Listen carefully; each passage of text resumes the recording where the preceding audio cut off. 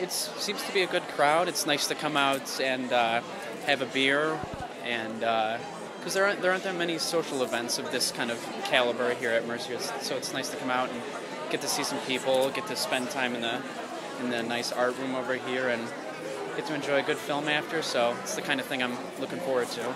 I saw the Dalai Lama Renaissance when that was here a couple years ago. It's when I was taking Buddhism.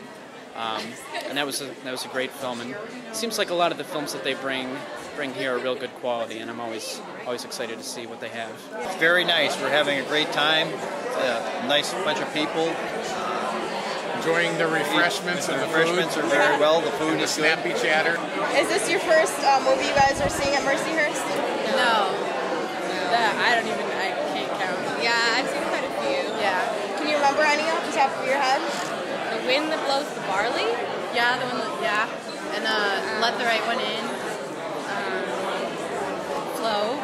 Seems very interesting. The foreign films are usually very interesting, and they're just a different outlook than what you normally have. Well, I think the movie's going to be really good. We read about it has an Oscar award, so we're looking forward to it.